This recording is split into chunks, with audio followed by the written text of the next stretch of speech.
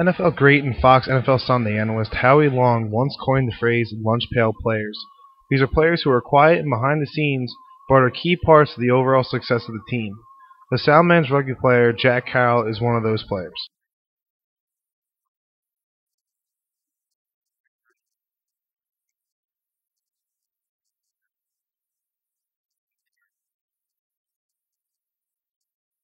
Seen here in his trademark padded black helmet, Carroll, a Westchester, Pennsylvania native and Salesianum High School alum, has flourished in his first full year starting for the Explorers, scoring over 7 times on the year.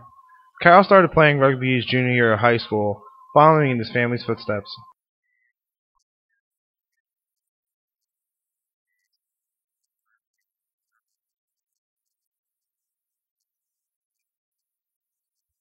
Besides bringing effort and overall intensity to the field, head coach Lou Ghana has been able to use Carroll's versatility in order to help the young team.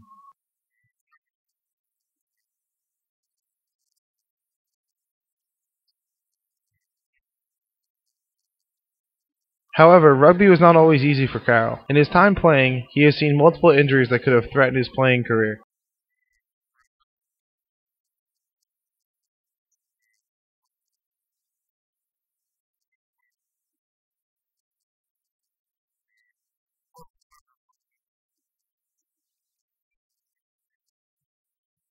Despite these injuries, Carroll remains a hard worker on the pitch.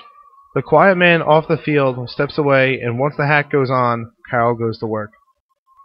A true veteran, Carroll plays a respectful game, but is always vigilant to stick up for his teammates, as seen here defending one of his teammates, Kieran Heyer, after Heyer took a cheap shot after a long run.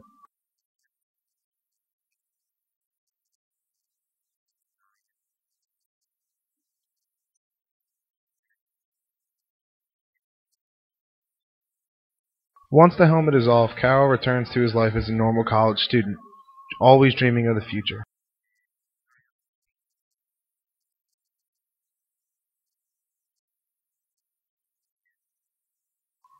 In the fall, Carroll will quietly lead the Explorers into their first season of Division III rugby since 2008.